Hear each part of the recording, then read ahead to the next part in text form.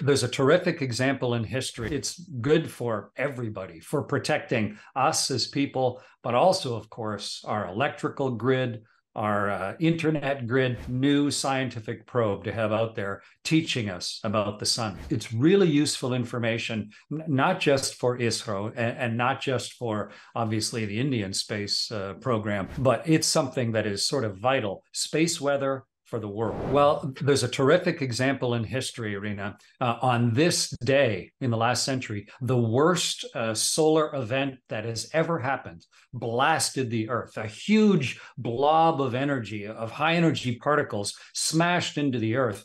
And telegraphs were just new there. And it actually set telegraph machines on fire. And that's going to happen again.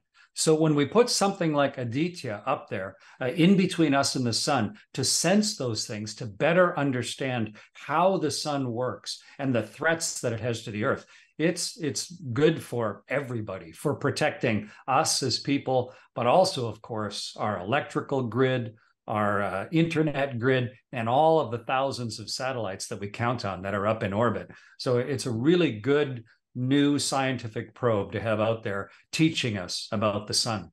Well, everybody on the Earth is counting on technology just to have electricity in their homes and businesses, to have communications like you and I are talking to each other now, even to have, navigation for your car and all the rest of it.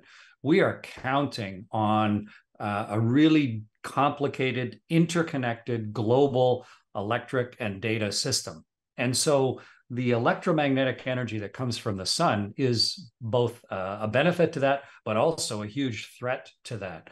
And so putting a new sensor in between us and the sun, that it is looking specifically at how the sun sends out these big damaging ejections of high energy particles.